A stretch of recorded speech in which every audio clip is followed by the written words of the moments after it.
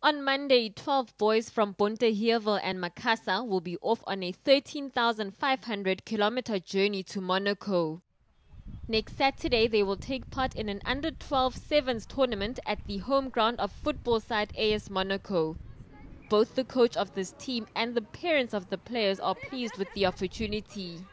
This is just a stepping stone. This is a nice platform for the kids. All it just shows them that there's a bigger world out there.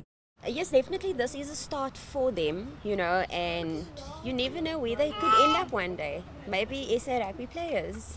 Yeah.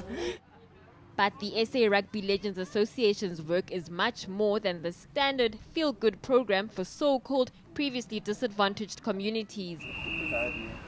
While the objective is to offer sport and sometimes a tour to Monaco as an avenue out of life's ills, it does more.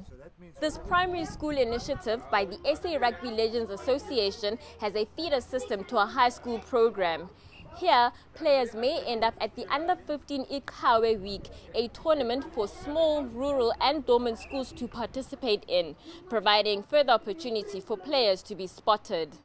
I think for the kids first, I think it's just such a great experience. I don't think they know what to expect, but also the coaches there, I think only late in life you realise that coach was there and what he said, and that make an impact, and I think that's what you have to do. It's not short term, I think it's long term.